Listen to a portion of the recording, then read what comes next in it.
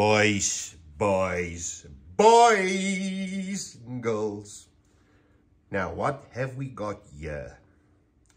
This is a 475A-5, D475A-5 Komatsu. Now, I know you get this thing in 1 in 50 and in 1 in 1,000 and 1 in 200 and any bloody scale under the sun, but there's none in 1 in 24 scale. When I saw this thing, you know, at first I thought, where the hell did he get the kit? This was also built by Jorg.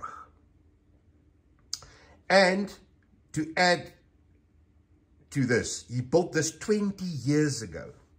20 years ago, the only things you could get commercially to sort of build models, not like today where they have resin kits and stuff like that, was a hammer. Yeah. No. So this thing, he built scratch from nothing. Even the tracks there, he built every single one of them. It is absolutely ridiculous. I mean, I build models for a living. I cannot do this. I have a funny feeling I cannot do this. Ever so often you get a model that's an eye-opener and you realize, don't get too big for your shoes or too big a head, because there's always oaks that's way, way better than you. This is one such model. Now, I put it on a Lazy Susan so we can turn it and have a look at it. Now, you know, in real life, this is a 120-ton dozer. It's a big bastard. I know there was a bigger one, a 575, I think it was.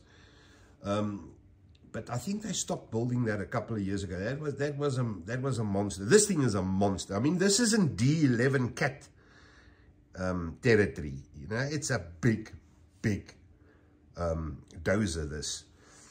Now, you know, things that amazes me. Okay, Paul, I'm not going to do the weathering as yet. I'm just going to look at the model. Let's start there. You know, he did opening doors, which you see like that, on a little hinge. If you look there, there's a full interior in it. Let's just bring that closer. Let's just see if you can see that. You check there. It's a full interior. Doors open and close. The whole thing was built out of card and stuff. You know, so this is modeling, my friends. Now look at the hoists.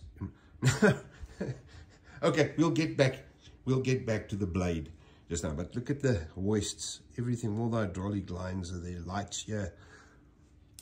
My favorite, the twin stacks, but that's not the thing. Look at the little flaps on top of them. Absolutely beautifully done. Double air cleaners, all this. So it hasn't got a motor in. I'm actually still looking if I can't find, what was that thing, a 12V somewhat, 140 or something, Komatsu engine. I want to see if I can't get one and you print it in resin, because I think this, you can, there's 2 screws there, you can remove that and put a motor in there. If you that way inclined later. But yes, now look at the ripper at the back here. You know, and it's I mean, how the hell do you shape this? I mean, this is, I don't know, and it feels like it's metal. I know for a fact this is metal. This whole arm here is metal. And he said to me, oh, that was a metal arm that he did. Look at this here, all that and everything. Okay, so there you have like a sort of an overview of what we have here. Now, let's get to the weathering of this model that absolutely blows my mind. And you know, I asked him yesterday, I said to him, so how did you do the blade? Because, you know what, I just sprayed it with an airbrush and this and that. And, you know, boys, look at that thing. I mean, this is as real as it gets. it's just crazy. He said to me that this was a metal plate at the bottom here. This here, now that's card or something. I don't know how the hell he did this, but that whole thing must have been shaped by hand, and I have no idea how he did this. You know, that's why I'm saying, I look at a thing and I ask him, okay, that I can do, that I can do, that I can do, that I can't do. What the hell did he do here? You know, so yeah, weathering. Look at this. You know, as the sand grinds away the paint, the way it's done, it is absolutely perfect. The dirt there as well. You know, and all this paint that's off. And the oiliness over there. Boys, this is next level modeling. Let me tell you that much. This is next level. Look at the weathering here on the Ripper. You know, the rust and the, see the dark underneath there. You know, the paint off here. It's just, man. I'm telling you, this, when I saw this thing, I thought, yeah, this decal here. Apparently, he built this thing, chucked it under his lapa, and it was lying there for 150 years until he showed me the picture. So I'm going to redo this with one of my decals. I'll get that done and see some of the others here. There's also a little one there that I can do. The decals are a bit worse for wear, but you know, it actually ties in with the whole model. But yeah, I can do those. Look at this thing. Absolute. The fading on the paint, the way he's done that, and obviously now with it lying there, the natural sort of weathering. Now I need to tell you as well, now that I look at it through the phone, that the color is much more yellow on the phone than it is over there. What I see on the screen and what I see there is two completely different things, but okay. Look here as well. Check the dirt underneath there. It is absolutely phenomenal. Yeah. A wiper at the back there. Small little handles and stuff that he's got on here. You know, it is, but the basic shape and things, you know, that, yeah, obviously you had to work from a lot of reference pictures and a lot of this and a lot of that. But I looked at some of the pics and he's bloody close. He's very, very close. But end of the day, there's nothing available in my scale. So this is a once-off. You're not going to get a 1 in 24 scale Komatsu unless you commission one from somebody who's cost you $1 million. You know, so yes. What do you guys think? Tell me in the comments. This is such. I mean, I had a look at how he did the tracks and a piece of wire through there. And it is absolutely phenomenal. I mean, I out of everything that I bought, I reckon this, and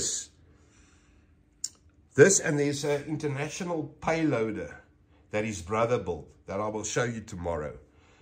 That is also next level. But that's a kit. This isn't. And this is what makes this probably the best model I've ever owned. Just because I know that it was built from absolutely bugger all. You know, if you look at check at the back of the blade there. You see all the little detail there. Now, just a bracket. Just that bracket that sits there. Just to make that and shape it that way and have it that it's exactly the same both sides and that it looks like a factory damn thing. All these brackets here as well. Remember, this guy hasn't got a laser cutter. You know, he didn't sit and draw this in laser. He cut that with a blade. And, you know, if you look across the angle like that, they're all perfect. This is just next level modeling. I'm telling you, this is something that, yeah, I don't know what, some of it's card, some of it's metal. You know, this cab, no, the cab's card as well. It is just wow, just wow. Now, you can imagine now if I build my quarry one day and there is a top of a mine heap or something that they're removing, and you have this oak just scraping, piling sand up and flattening everything. Yeah, man, I can do such a nice diorama with this.